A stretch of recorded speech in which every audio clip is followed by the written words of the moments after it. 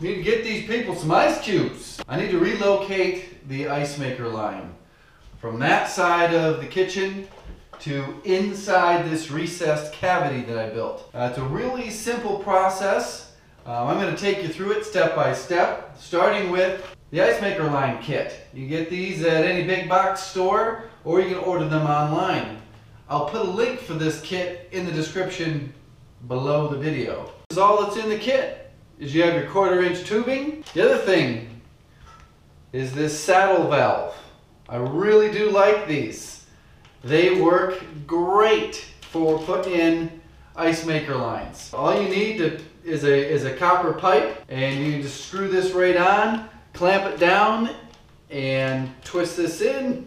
It's getting less and less common for me to be installing ice maker lines. The reason the kitchen or the house has already been set up and converted to have a water supply for the refrigerator. But in the rare case that you still have a house that doesn't have one, this here is a very easy solution. The pipe goes in here, you squish it down, and then there's a needle, a very sharp needle that pierces the copper pipe and creates its own compression seat. Is that the best terms I can use here? It's basically a water shutoff. It creates its own seat for the needle valve. And you back it out once it's punctured, and the water flows out the tube here. We're not going to use this since this house, as old and as non-updated as this house is, it still has an ice maker line. So that's why I say that it's very rare to find a house that doesn't already have one of these valves in it. So this is the old copper ice maker line. It's flexible, but I don't like using them because it's just so easy for them to kink. And I don't know, they're not easy to work with. This is all CPVC. This pipe here going out the house, I believe that might be a hose bib, but this shut off here goes to that copper line that goes up through the floor there. So I'm going to reuse this for now. In the future, I will be taking out all the CPVC in this house and installing PEX. But for right now, I need to get them hooked up with some water to the refrigerator, so I'll be disconnecting this fitting right here. That will remove the flexible copper old line, and then this 90-degree elbow has to get rotated 90 degrees to come out this way, because that's the direction of the new refrigerator. See, the thing with CPVC is it's very fragile. If you put any torque on it, they just crack. I gotta turn this thing counterclockwise from the other direction. May have to use these in reverse here.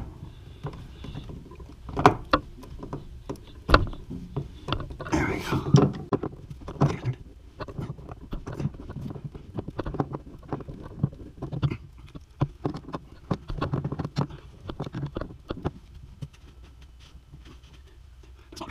I'm really utilizing the opposite direction of the intended for this. Fits up in here.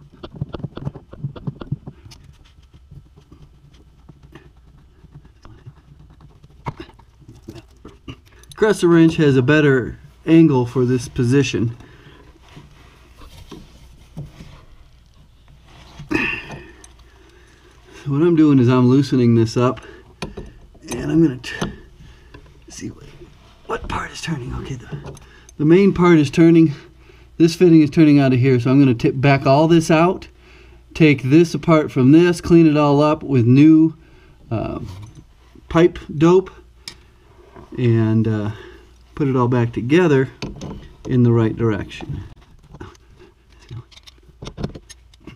Again, using channel locks in the backwards direction.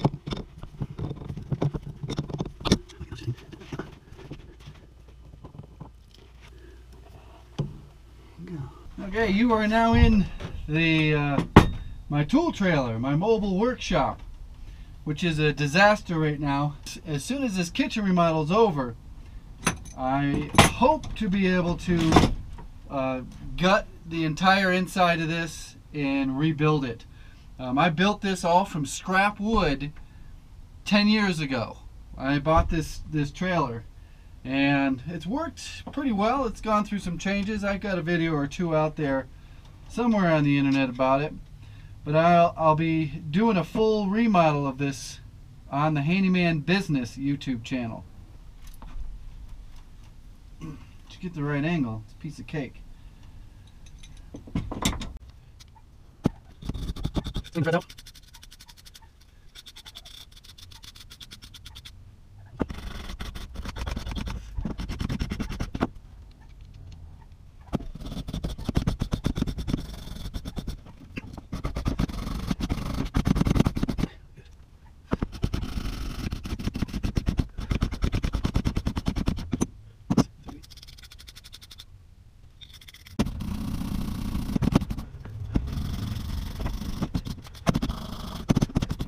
And now I'm just going to put these two together right here on this bench.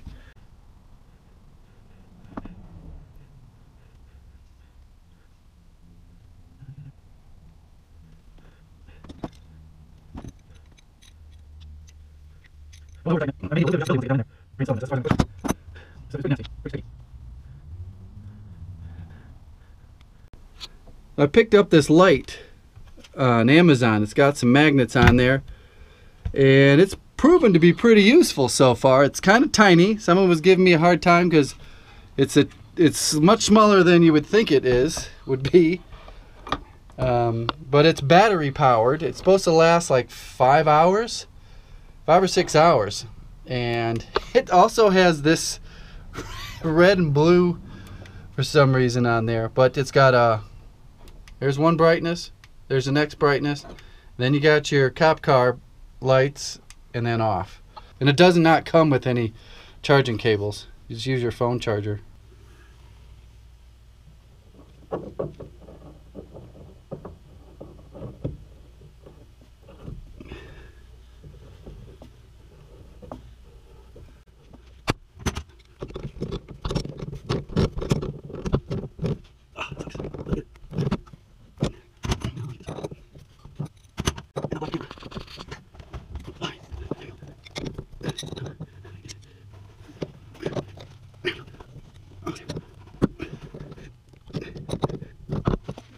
This is the wall behind the refrigerator. You can see there's some existing wires there to the right and right here. Jeez. There we go. Maybe right there. I'm going to put another hole, smaller hole, right down into the basement.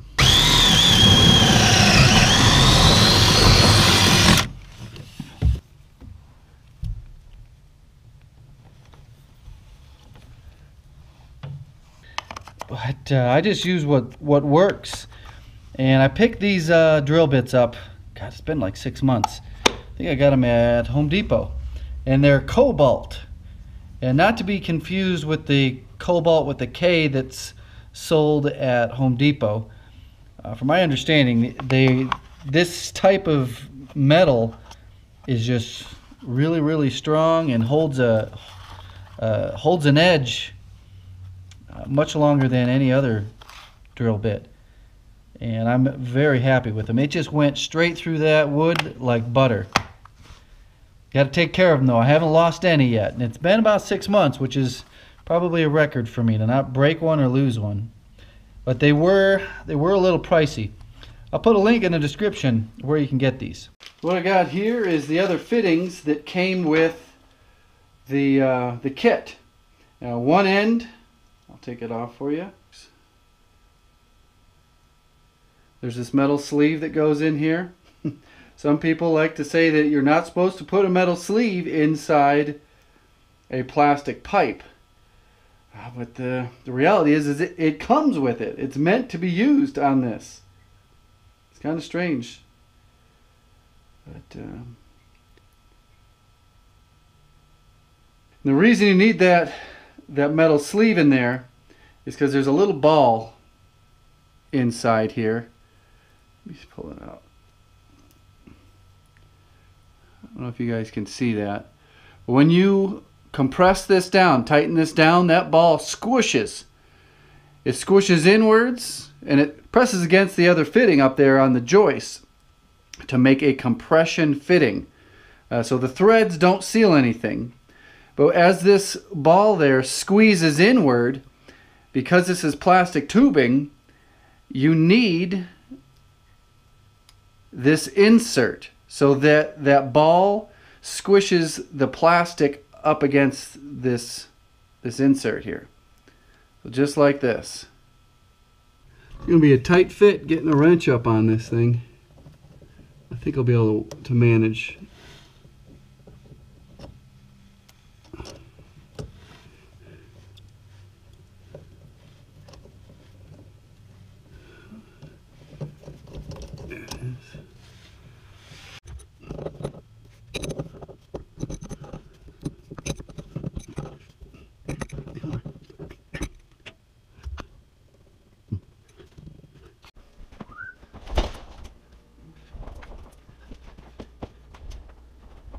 So in the last video, when I was talking about clearances and that the back needs 2 inches of clearance, this is what you need to clear for. You cannot have these pressed straight up against the back of the wall.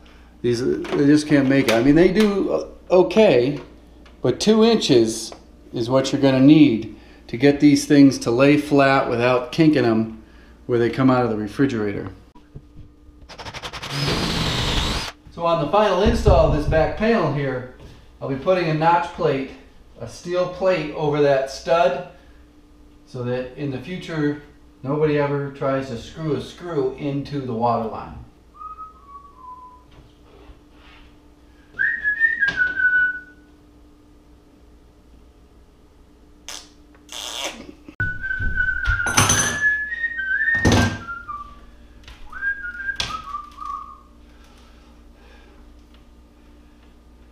Since we had some good discussion about refrigerators on the last video, I'm going to pop this panel off here. You can tell that this is an air intake or exhaust. One of the two. It's probably an intake because I see some foam filter material back here. I'm going to take this off and clean whatever it is that I find inside there.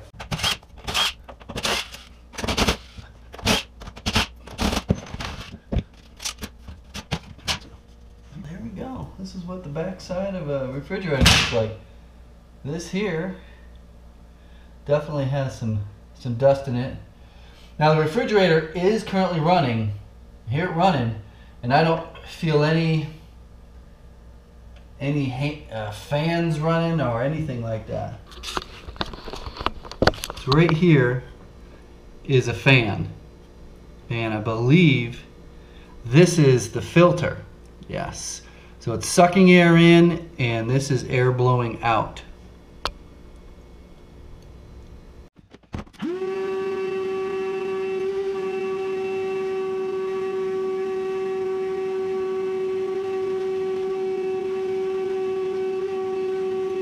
This is my simple Handyman socket set. I've actually lost the ratchet. I have no idea where it went, but I still use it with these attachments that go to my impact. There's the 1/4 inch drive on there now, 3/8 and 1/2 inch. Those just drop in there like that. I've had this for a long time. I actually bought this when I was broke down on the side of the road. I had a belt tensioning pulley in my old truck seize up and go out on me, and I didn't have tools with me, but I was close to a Lowe's and I was close to an AutoZone. So I went to AutoZone, bought the tensioning pulley, walked across the street to Lowe's, bought this socket set, then walked back to my truck and replaced the pulley right there on the side of the road. And I've had it ever since. Worked out pretty good, except for me losing the dang socket. And the socket, or the ratchet, it's a double-sided ratchet. So one side has 1/2 inch and 1/4, and the other side has 3/8. It's not something that can just be replaced. Alright, back to business of putting this thing together here. This is another compression fitting.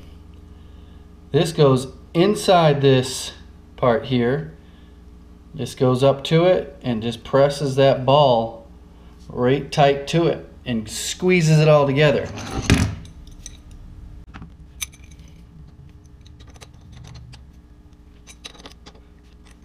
About right, good and tight. There we go. So now that is a watertight connection. Time to turn this sucker on and check for leaks. I like to turn it on a little bit. Just crack it open and slowly let the system fill up with pressure. So you have time to run around from down here checking this to upstairs checking.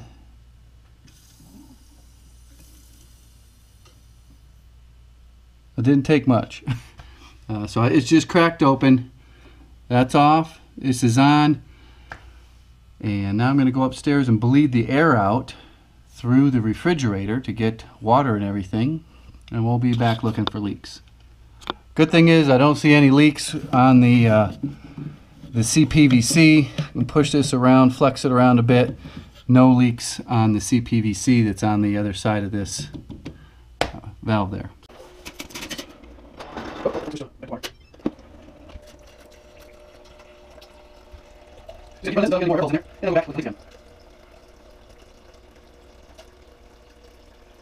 We're back downstairs. I'm going to fully open up the water. It's fully pressurized. Don't be fooled. Just because this is off and then just a quarter turn on, you will get 100% pressure in your pipe. It's not a pressure regulator when you have it just barely opened. It's a flow regulator. But it will allow you to slowly increase the pressure just by cracking it open. No drips at all. Handyman has no drips. First time, every time. No drips. Now we're going to go check the upstairs fitting one more time before we push it back into the hole. Sometimes when you feel it and it's cold water, it'll feel like it's wet, but it's just cold. And you can see how dry and dusty my hands are. There's no water on there at all. Move it around, still no water. I got it taped up here, so there's nothing on the ground for this thing to roll over. So we've got a lot of extendability in these coils here, and they'll all just get pushed up flat up against the refrigerator. Yet I'm really liking this light with the magnet on there, especially for filming. Still has the police lights on there. There's one setting, high setting, and then for some reason police lights. All sorts of strange stuff comes out of China. Well, it's pretty straightforward. I tried to talk and give as much information as I can. It's a tough decision. Do you talk or do you just do the work? And how much time do I have to do a voiceover? Well, I don't have that much time to do voiceover, so I'm just gonna edit this one a little different. I'm going to leave more of the talking in. I'll speed up what I can. We'll just see how this one goes. Leave a comment below. Did I talk too much in this one? Should I put the extra time into just speeding everything up and doing a voiceover? It takes an extra bit of time. Not too much time. Maybe another half hour, 45 minutes. But I'm already pressed for time to begin with this remodel and other customers. Warranty work, things like that. Yes, warranty. Tune into the Handyman Business channel to find out about how I address warranty issues. Click that bell. You don't want to miss. We start demo tomorrow. I have to do precision surgery on this wall. And I just don't know if it's going to work. Because it's lath and plaster, old school, and there's a coved ceiling on the other side that they really need to have. It's mandatory that that coved ceiling is not messed up. That will be linked in the description along with all the tools I talked about today. Thanks for watching. Goodbye.